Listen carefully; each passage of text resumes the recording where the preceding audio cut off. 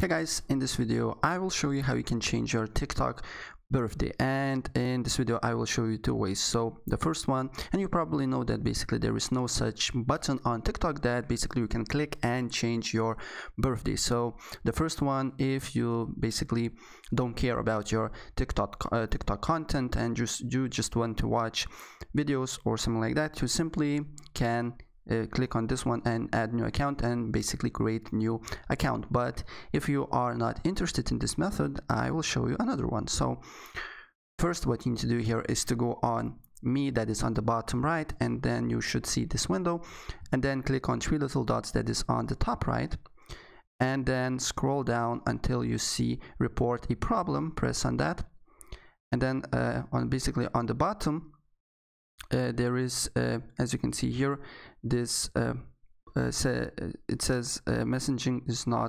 longer available. Press on that, and as you can see here, only those age 16 and over will be able to send and receive direct messages. So basically what you need to do here is to press no, problem not resolved, and you still have a problem. Press on that, and simply you just need to write, hey, when I create account, I basically misclicked and put the wrong one, and now I do not have a ability to send direct messages. And just write my actual age is XYZ, and maybe you should also add some, I know, passport or ID card in the attachments that you want, and then just report a problem.